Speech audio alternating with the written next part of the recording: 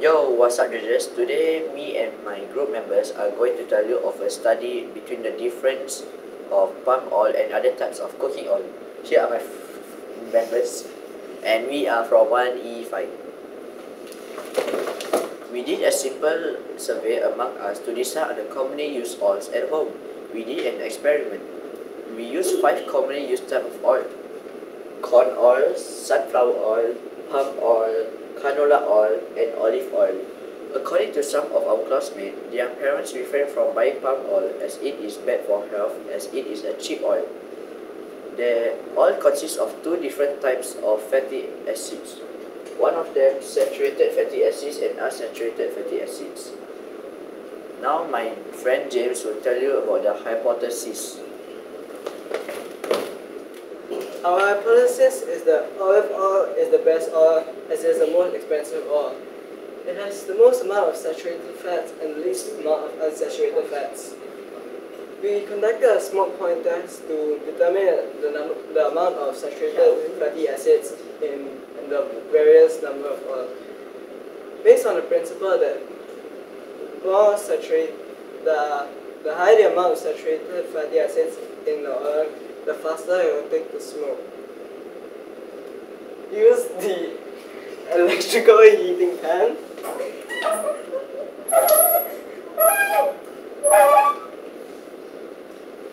Electrical heating pan.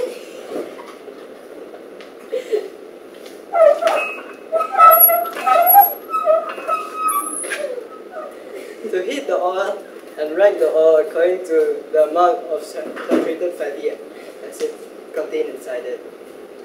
We found out that canola oil had the lowest amount of saturated fatty acids and olive oil had the most amount of saturated fatty acids.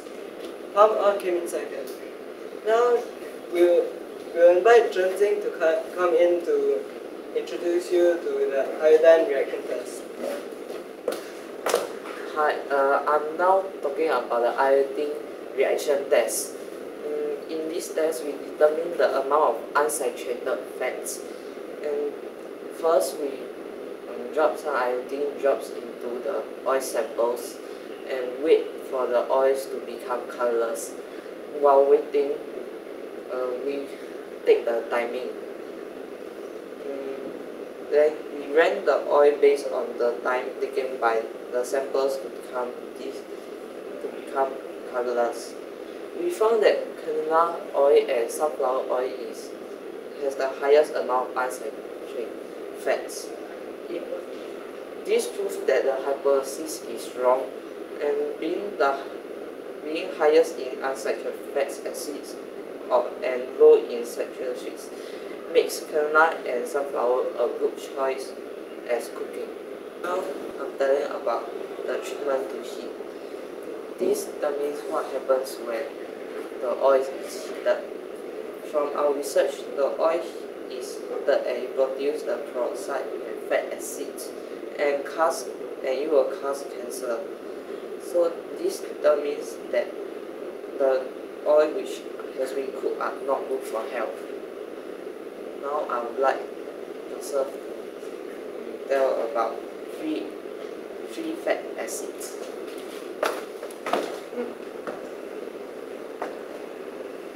Now I will talk about titration with sodium hydroxide.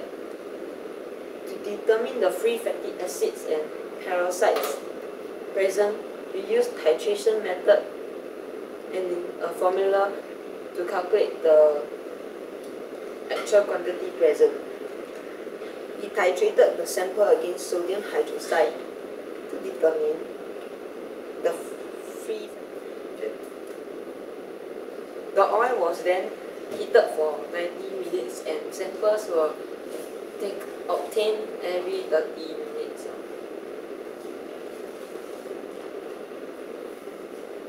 After obtaining the results, palm oil and corn oil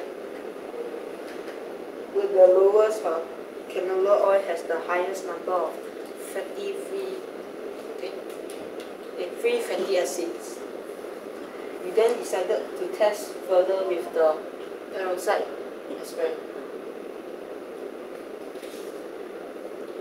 We heated various oil samples continuously in the oven for 3 weeks for this experiment. We took samples from them every week and titrated against sodium thiosulfate. We use a formula to determine the amount of peroxides found in the oil samples. We found out something interesting when we heated continuously for 3 weeks. We found out that sunflower oil has the highest peroxide, while olive oil has the lowest amount of peroxide. This meant that they turn resin faster than the other oil types.